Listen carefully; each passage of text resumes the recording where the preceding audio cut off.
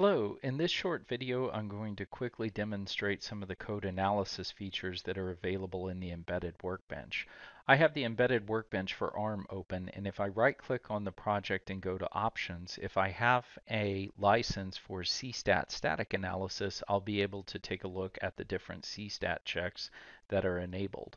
So the standard rules come from the common weakness enumeration from MITRE.org, as well as CertC and CertC++ coding standards. And as you can see, they're broken down by individual rules and checkboxes.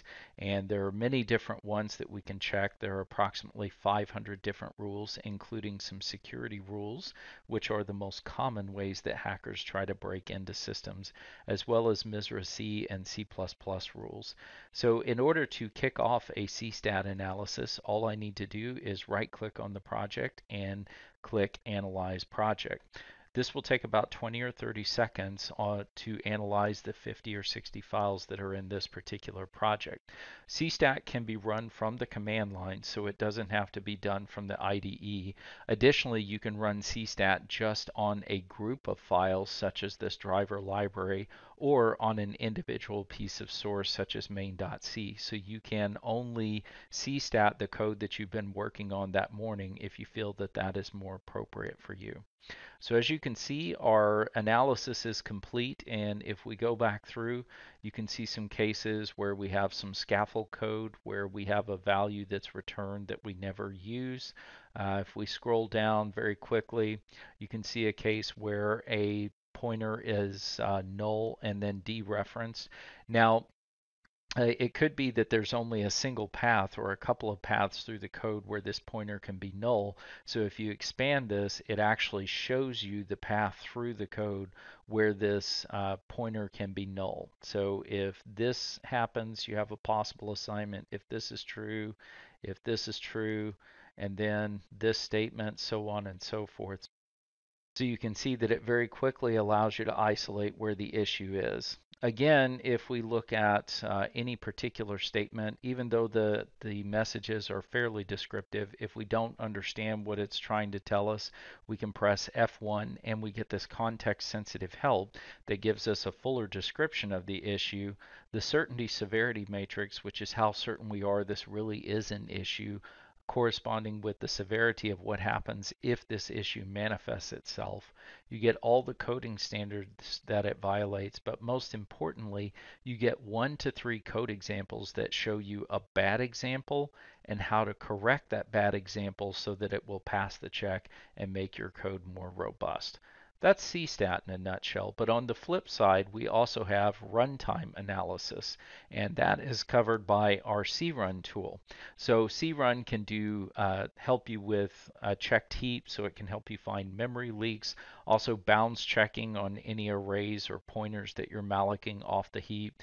Integer overflow, underflow conditions, divide by zero, which in most example applications that divide by zero trap vector is turned off. And if you do a divide by zero, you get a zero. Also unhandled switch cases where you don't provide a default case because you think you've handled everything that could possibly come through there.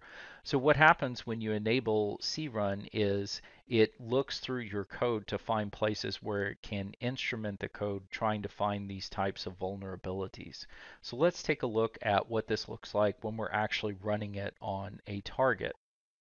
Now that the code is started up, we'll go ahead and let it run. And what we will find is that as the code is starting up, we very quickly hit an integer conversion failure because it changes the value from -2 to 65,534. But if we examine the source code, you can see that somebody put in an explicit cast. So typically when people do that, that means that they know the ramifications of what happens when this occurs.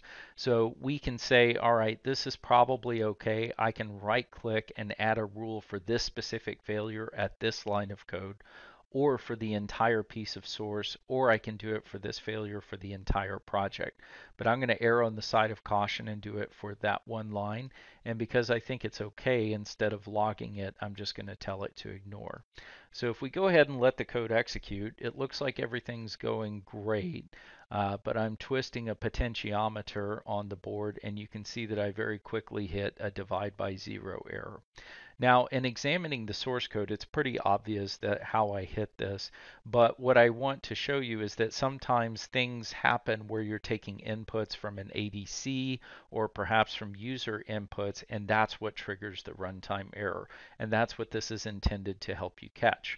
If you look over in the disassembly window, you'll notice that it does a branch to the runtime library to check to see if the divisor is 0. And if that divisor is 0, it halts the core before it performs the division. So when it always tries to find these issues before the bad action happens so that you can examine and figure out what's going on. So for instance, if you are calculating the index of an array and you get a crun message that says you've gone beyond the end of an array, what it does is it allows you to go back and look at each one of the individual elements of the calculation of the index of the array to try to figure out why am I beyond the end of the array. So it helps you to find these types of defects very, very quickly while you're desk checking your code and before you check it into a formal build.